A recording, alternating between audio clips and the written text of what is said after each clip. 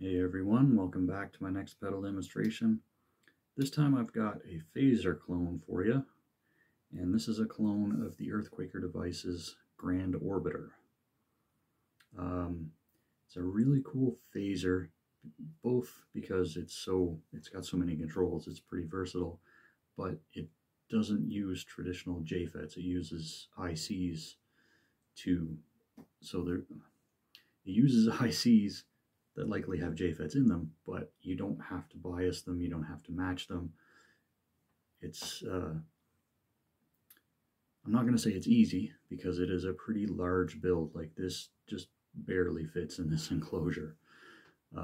So it's not for the faint-hearted, but at the same time, the parts to make it are a bit easier to get a hold of than JFETs, and like I said, you don't have to worry about matching them.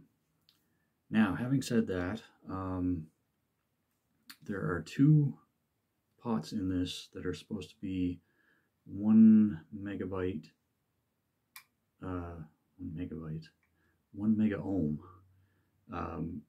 but they're supposed to be a C taper. I don't have any 1 meg C tapers, so two of these controls have 1 meg B tapers, I believe.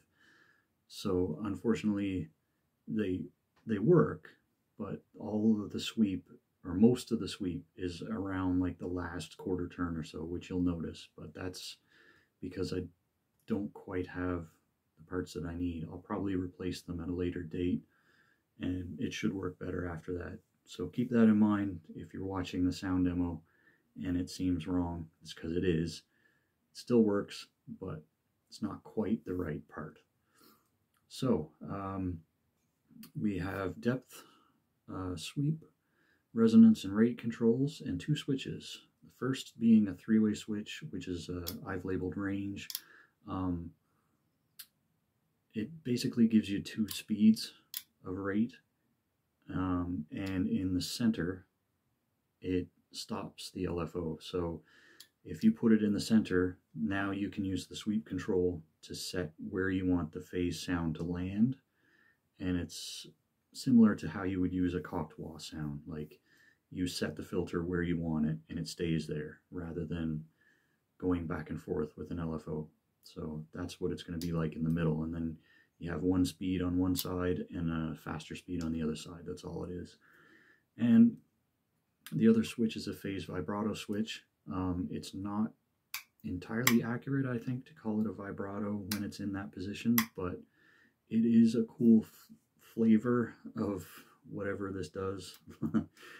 So the phase sound is cool, the vibrato sound is cool, but I don't really think it's, when I think of a vibrato sound, I don't really think of this, but it's close. Anyway, you can judge for yourself and let me know what you think. So, having rambled about all that, let's plug it in and go through it.